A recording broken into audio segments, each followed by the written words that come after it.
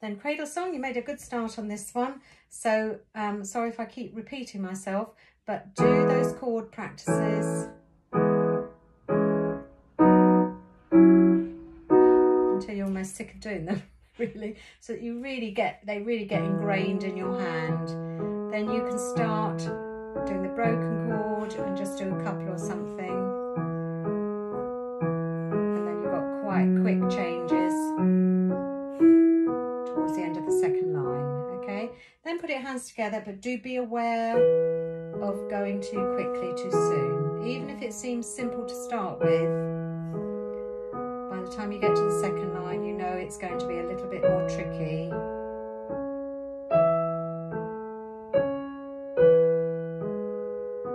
Think ahead here, so you know you're going to have to move and change your finger there. Now if you have to slightly slow down around here, that's absolutely fine. The thing is that it keeps moving. That's what you're aiming for, okay? And I talked about these stopping points. So I would start just at the beginning of that bar. That's bar 7. Until you're comfortable with what's happening there. Then move on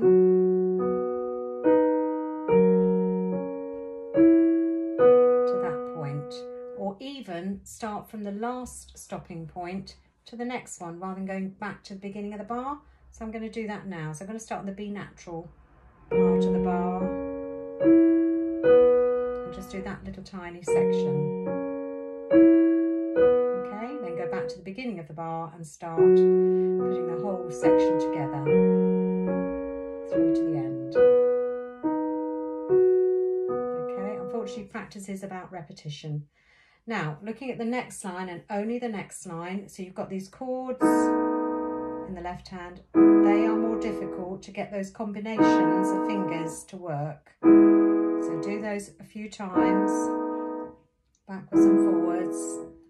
Okay, all right, I've repeated that. Now I'm carrying on to the last 2 bars. You've got that chord, and then that chord, and then that chord. Okay, so lots of practice. Then you can split the notes apart.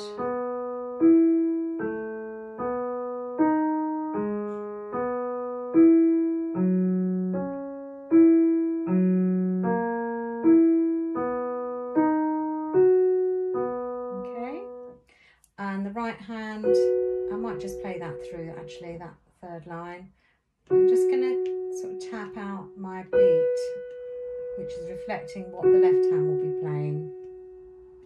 Take the thumb to B, 4th finger to F, E, D, C, which is tied for 2 more beats, and then the 3rd beat is on the B flat. So we talked about the timing there.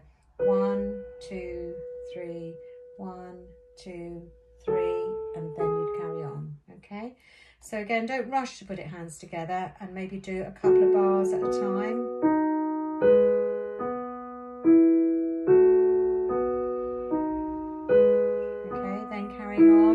A little bit slower, but aim to keep it moving even if it's slowing down.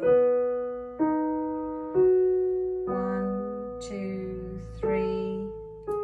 Okay, so although you can slow down, you don't have stops in the music. There's a difference. So doing it at a slower speed is fine as long as it keeps moving. Doing it at a speed where you're having to keep stopping is not so good.